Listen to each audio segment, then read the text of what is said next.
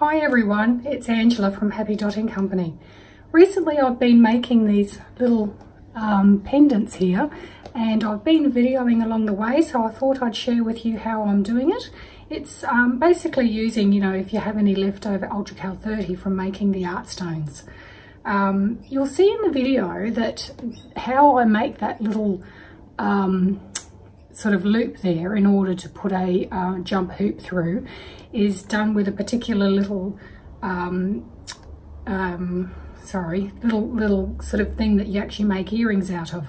But I just wanted to add to that that it doesn't have to be that little thing. In fact, you could even use a little safety pin like this, as long as you get that little loop there so that you can put the jump hoop through, or something like this. This is a little thing that you would use to make an earring with. And in fact, I've got one here. Excuse me. I've got one here which has actually got the end of an earring. As you can see, I've painted one side and not the other. So this is actually made with one of these. So anyway, I hope you like it. I think it's absolutely gorgeous, and I hope you might like to try it after you watch this video, so please join us. I just wanted to show you what I'm doing with these some leftover Ultracal that I've mixed up here. I've poured some moulds and I have a little bit left over. So what you can see in my dish here are called tri drops, and they're to make earrings. So I've just laid them in a little paint palette here, and I'm just going to pour a little bit of the Ultracal in here. So I'm doing this one-handed, so just I'll try and not spill it here. Oh no, it's fallen in. I'll get that out in a minute.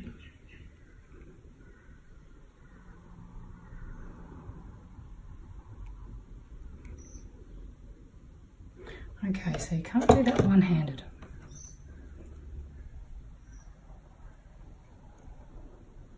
So what I'm trying to do is just leave this little ring out so that these can basically become pendants.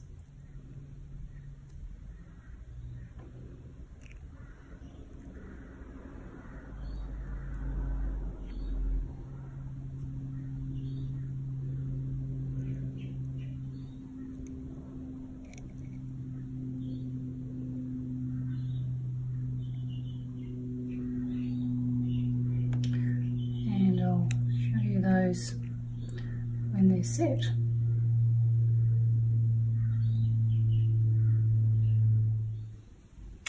So these are the little pendants that I was showing what to make with the leftover Ultracal 30, and it's been a couple of hours now, so I was just going to flip these over and see how they turned out. I might see if I can just pull one up. Here we go.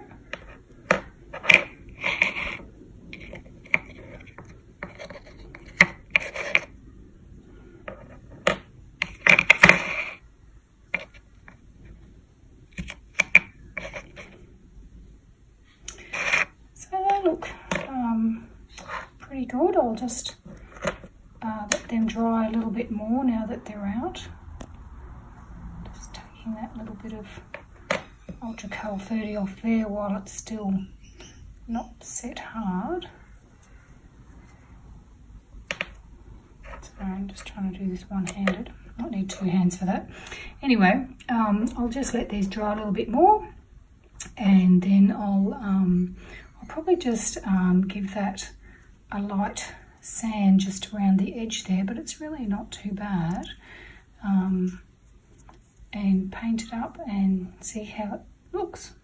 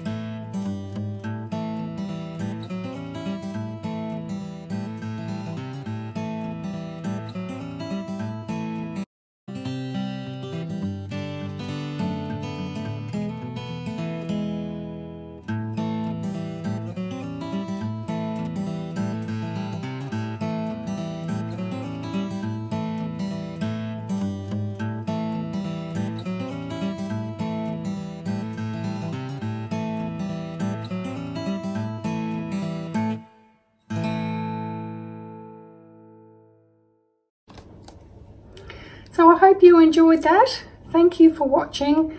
You know, I've always got new things that I'm trying out and I'd like to share with you, so please subscribe. Bye.